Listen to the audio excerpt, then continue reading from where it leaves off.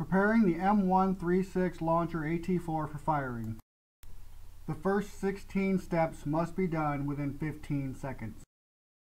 Pick up the M136 and cradle in your left hand. Pull and release the transport safety pin using your right hand. Unsnap, unfold, and hold the shoulder stop with your right hand. Grip the base of the sling on the front of the launcher with the left hand and the shoulder stop with the right hand. Raise the munition out away from the body. While keeping the munition pointed at the target, pivot the body 90 degrees to face the target. Place the munition on your right shoulder. Grasp the front sight cover with your right hand, pressing down and sliding it rearward. Grasp the rear sight cover with your right hand, pressing downward and sliding it forward. Ensure the back blast area is clear of all personnel. Back blast area clear. All of those steps must be completed within 15 seconds.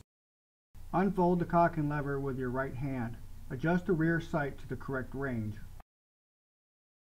Place the first two fingers of the right hand on the red safety catch and extend the thumb.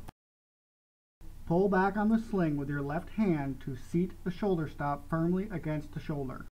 The remaining steps must be done within 45 seconds. Cock the launcher and attempt to fire. Conducting misfire procedures. Announce misfire just loudly enough for friendly personnel in the immediate area to hear. Misfire. Maintain the original sight picture. Keep the AT4 pointed at the target. Keep the back blast area clear. Release the red trigger button. Release the red safety release catch and remove your right hand from the firing mechanism. Back blast area clear. Recock the AT4. Firmly press downward on the red safety release catch and hold. Aim the AT4. Press and hold the red trigger button. Announce misfire just loudly enough for friendly personnel in the immediate area to hear. Misfire. Keep the AT4 pointed at the target.